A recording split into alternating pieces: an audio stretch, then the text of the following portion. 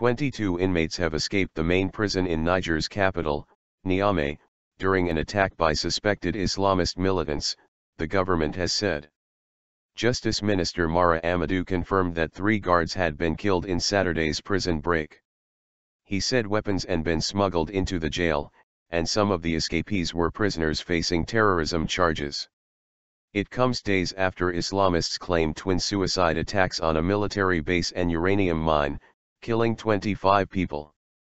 The Movement for Unity and Jihad in West Africa, Mujao, and an Al-Qaeda affiliate group, the Signed in Blood Battalion, said the attacks were retaliation for Niger's military intervention in Mali, which drove them out from the north earlier this year.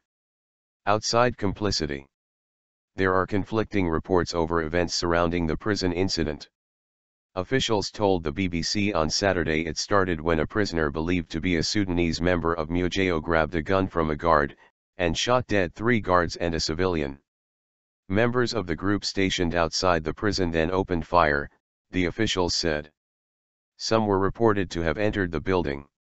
Residents also reported seeing gunmen firing at guards at the entrance to the prison at around 15 o'clock local time. However, Justice Minister Amadou says it is likely the unrest started from within the prison itself after inmates managed to get hold of arms.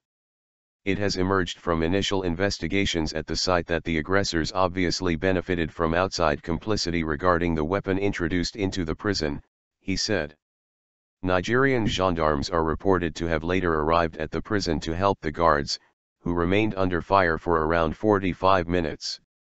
Police meanwhile blocked off roads leading to the facility. The Justice Minister said that Malian national Jabane Al-Hama, convicted of killing 4 Saudis and a U.S. citizen, was among those who escaped and is being actively sought.